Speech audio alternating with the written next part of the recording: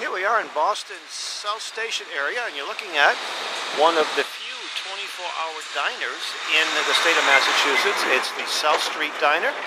It's on the corner of South Street and Nealon Street, just a few blocks from Chinatown, and maybe 4 or 5 blocks from South Station. I've been here a number of times, and by the way, they're busiest from 1 a.m. to 5 a.m. It's the spot where all of the people who work the restaurant business go to when their places close.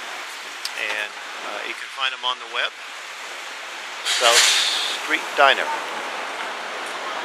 And a little bit of history, it is one of the 2 on-site diners built by the Worcester Dining Car Company. The Worcester Dining Car Company in Worcester, Massachusetts, I think it built its last diner in the late 50s, early 60s. But this was actually built on site, where almost all their diners, of course, were prefabricated. The other one is in Watertown, Massachusetts. So I think it goes back to the 1940s. It had various names. I think at one time it was called the Blue Plate Diner.